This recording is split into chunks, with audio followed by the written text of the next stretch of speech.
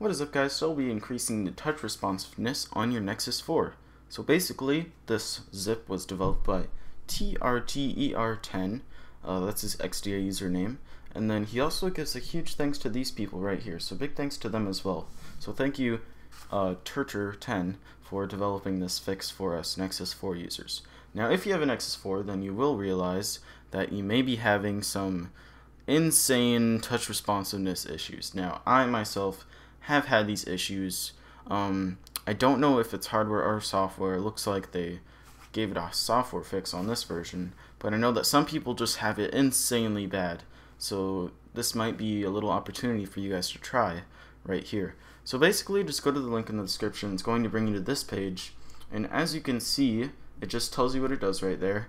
And then this is what you need to download and install onto your device right here.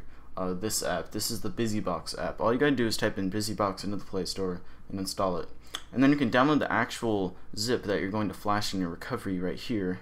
And then there's also this other zip to undo it. So basically we're going to download these on our device right here. But before we do that, we're going to go ahead and install BusyBox. So as you can see, I'm on the BusyBox in the Play Store. Just click that and install it. And it should install to your device right there. Shouldn't take too long if you have a fast internet connection. But yeah, just go to your home screen, go to your app drawer while it's downloading. Almost done. And yeah, hopefully this will fix my issues, because sometimes I'll tap things like very lightly, so as you can see I'm like tapping very lightly there and it's not even recognizing it. So we're gonna go ahead and click on this, allow permission, and install BusyBox. And it's going to install it. Looks like it's installed, and we're all good to go. You can get out of that.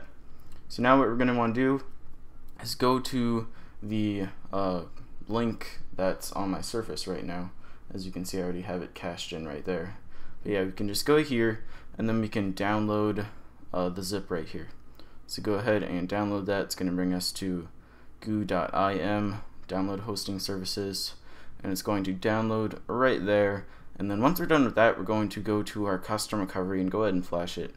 Now, before you actually flash it in your custom recovery, I highly recommend going ahead and making a backup, just in case if the undo zip doesn't work. So yeah, let's go ahead and boot into our recovery. Now, I already have a bunch of backups, so I don't need to make a backup, but I highly recommend making a backup if you don't already have one. So as you can see, it's going to boot us up into our custom recovery right here. Okay, and we're just going to scroll down to install zip from SD card. Go to choose zip from SD card. I don't know what that is, but go to your SD card directory, go to the download folder, and here's this do.zip. That's what the dd.zip, pardon me. Go ahead and install that. It says that it's going to install it. Alright. Shouldn't take too long.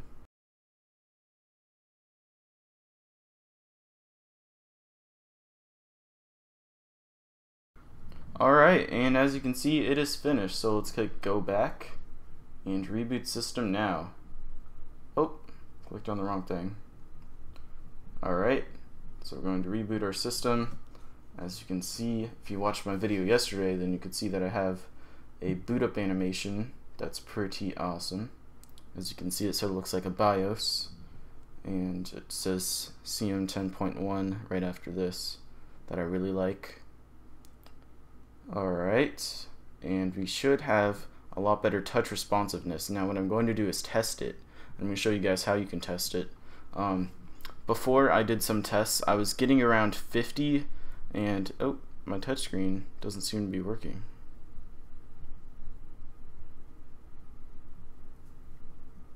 I'm going to go ahead and reboot my device. Oh, it works there. Oh, there we go. Okay, so here we are.